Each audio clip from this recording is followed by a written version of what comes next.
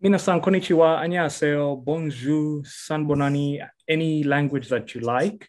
We are back with the Tuxedo Cast. We got Mr. Loki here and Sounds by Skywalker, good friend of mine. We have had many different conversations, and today we are going to be talking about our feelings and experiences with financial freedom. And of course, we are going to have a wild conversation.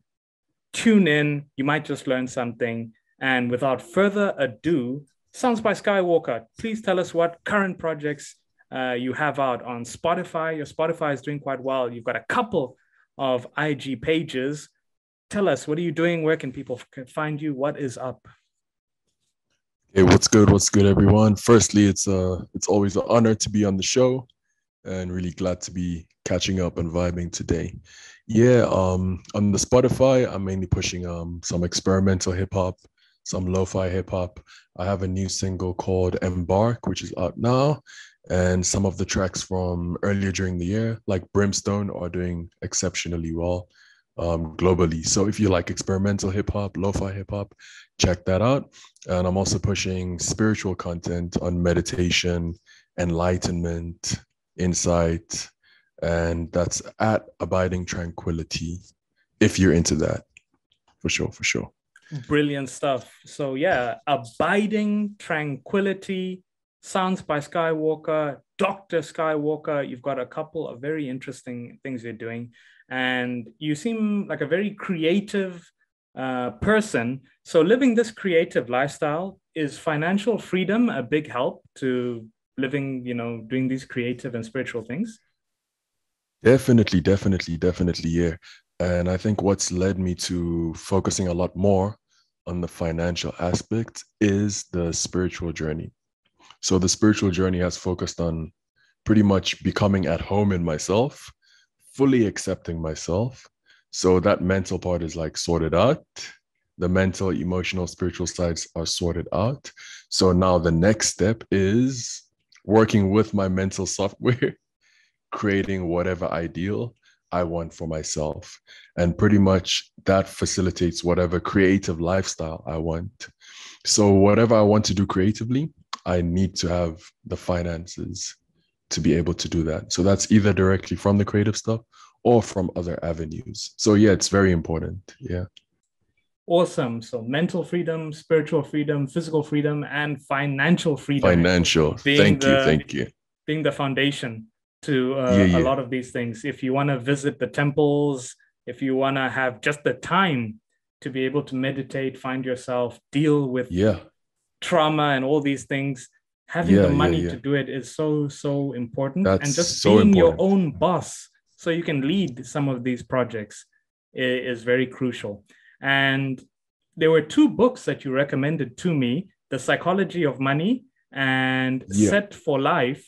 And these are Yeah. really important conversations to have out there Yeah. with friends, because if you can crack this, the sooner the better. If you're in your teens, your 20s, your 30s, or even 40s, and you start Yeah. figuring out a way to achieve some of these things, it could really be life changing. So, just starting with Definitely. the first book, The Psychology of Money, I really want to Yeah. shout out the author, uh, and I had it just in front of me just now.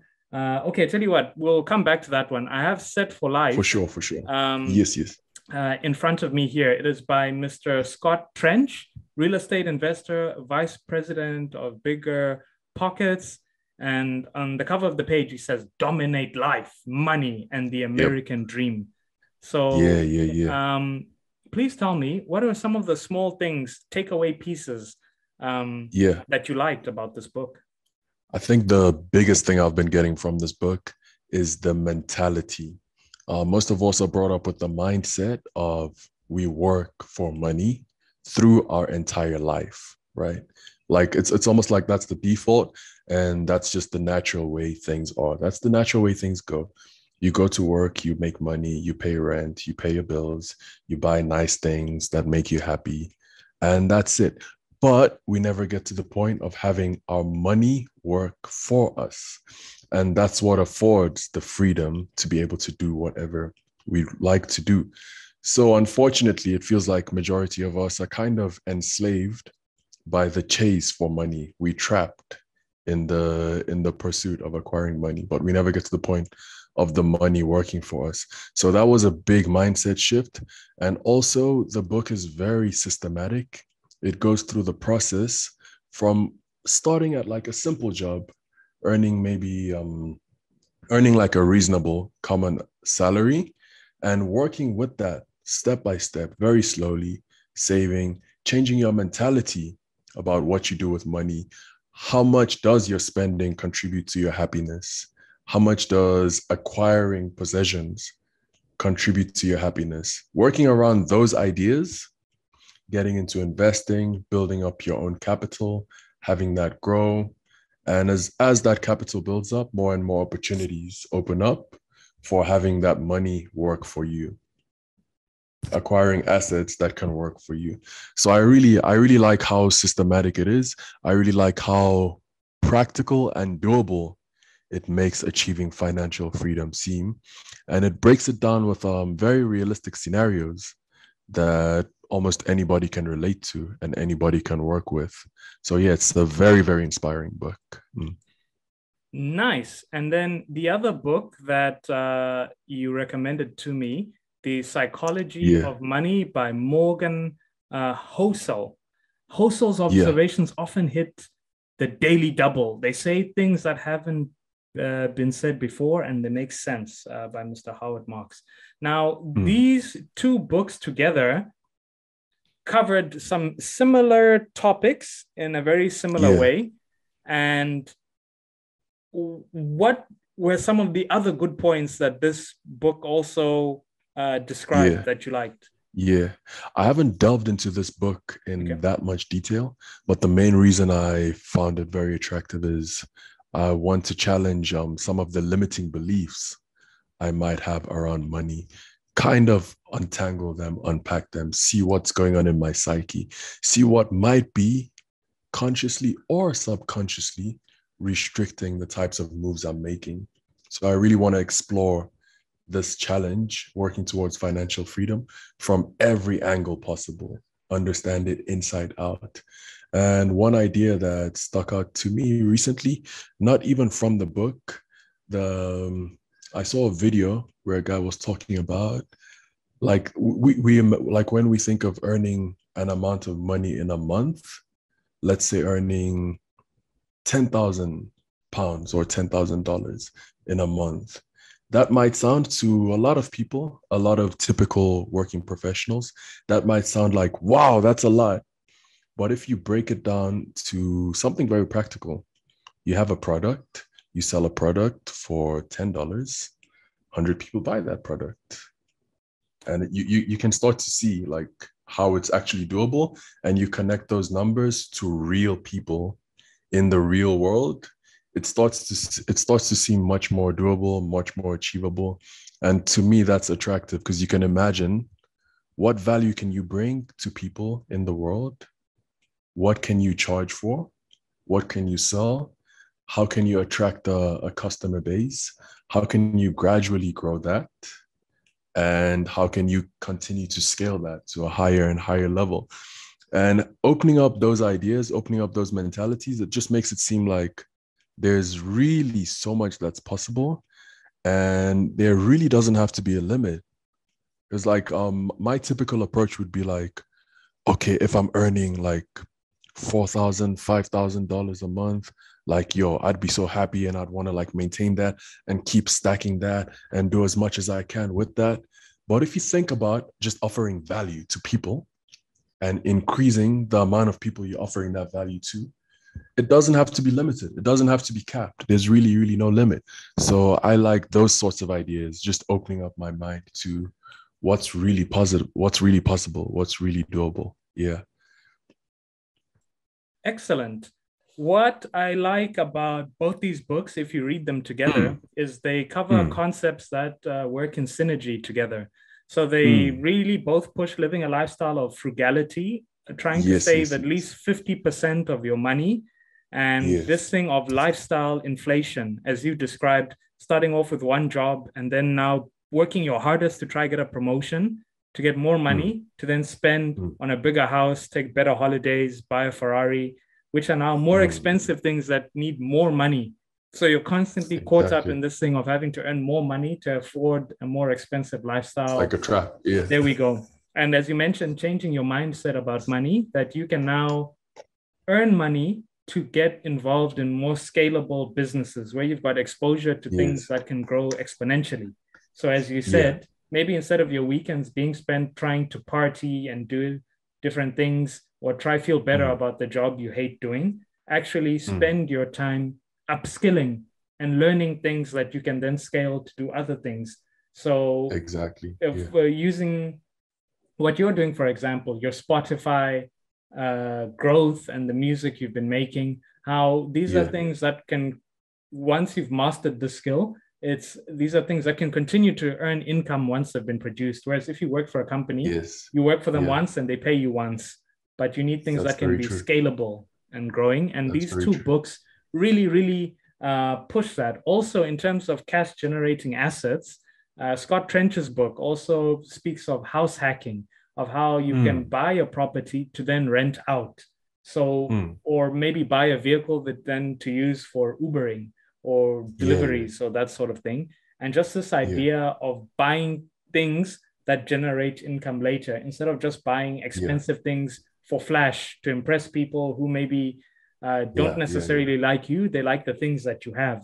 And those Yeah. both those books almost really, if even if you can just read the book summaries, You they get the vibe. yeah, Yeah. the general idea of how a lot of the way the life you're living, the way you've structured it, um, it's been structured to give you certain things and frustrate you in certain ways, but you can Mm. rearrange things in a different way, Exactly. make life Exactly. work a bit Exactly. differently.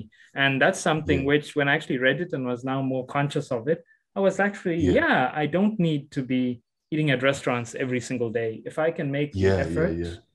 to Yeah. learn some things that can actually make the world around me better, then Yeah. there could be a big benefit to that. I believe Scott Trench's book also mentions how even when you get a job, try live as closest to your job as possible and try Yeah. only have That's such one a brilliant vehicle, idea. um, Yeah. so that you spend less time commuting and you're living Yeah. your life more efficiently. And the Yeah. Yeah. Japanese Yeah. concept of kaizen and organizing and Yes. setting things in a Yeah. certain way, and Yes. concepts such as the motion economy of aligning Yeah. things in your life to work in the utmost efficient way. So it Yes. creates Yes. more Yes. time to do other things. So Yeah. I think right now these are such crucial skills that can really be life changing. And I know it sounds so Definitely. cliche and cheesy to say this is life changing, but if I could have It known some really of is these though. things Yeah. 10 to 20 years ago, it would have saved Yeah. me a lot of time and Really. frustration. Really. So, for our viewers Yeah. out there, please, if you have any financial freedom tips or tricks, I'm in no means an expert. I would love to discuss it further. And Yeah. how are you uh, finding your financial freedom? I think is the main thing. And my next question for you is Yeah. this concept of financial freedom. It doesn't seem like an endpoint, but a continuous journey of something you Definitely. continuously improve and do more. If you could have Yeah. more financial freedom, what are some of Yeah. the things that you would do? I think I just have I'll be able to do as much as I want creatively without having any sort of pressure of I need to make money through this, I need to make money through that. At heart, I'm really a creative person and I thrive in just very free, very open, creative expression. And pretty much that's my life goal. That's all I want. So for me to be able to have an environment where I can create freely, I need to have that financial freedom. So most likely, once I have financial freedom, I'll keep making a lot of music. So it's not like I'm just gonna stop and be lazy, whatever. Keep making music, keep releasing music, and that generates income. That keeps making money. So I'm very happy to keep doing that. And I'll be making spiritual content as well. Regardless of financial freedom or not, these are things that I'll continue to do. and continue to grow as much as I can. And I'll be starting a business in the wellness and meditation sort of sphere, hopefully quite soon. And I think I'll definitely continue to work on that. And if I can help people with the things I know, with the experience I have in terms of well-being, wellness, meditation, that'll make me very happy. So that's pretty much my mission. Yeah. Excellent. And just a reminder, if you only caught us now, if you go to the Abiding by Tranquility IG page or Sounds by Skywalker, if you want some lo-fi and just something to vibe out to, and I believe your collaborator who you worked with, Gao the Arsonist, yes. His song Bleed released an animation recently, and I believe he's doing he's getting some great exposure with the projects he's doing. So just being within the creative community, I see is quite an interesting thing. Many different things you can make. And yeah, I believe that's our conversation for today. Viewers, if you enjoyed this episode, please like, subscribe, or comment below. We love that you are watching this content. And if there's someone you'd like me to speak to, please let me know. I'll reach out to them and have more content on the way soon. So that's Mr. Low-Key signing out, and Sounds by Skywalker. Anything else you'd like to add? Thanks a lot for having me today. It's really inspiring that we can talk about these things and motivate each other. And I really like how you summarized and articulated like the main points that are really inspiring from those books. And I'm really excited to see what we can do over the next few years. And everyone who's listening to, it's going to be very inspiring to see how we can all grow, how we can all level up and have the freedom to create the lifestyles that we want for ourselves, exactly how we want them. So yeah, let's get it. Many thanks. And that is us signing out.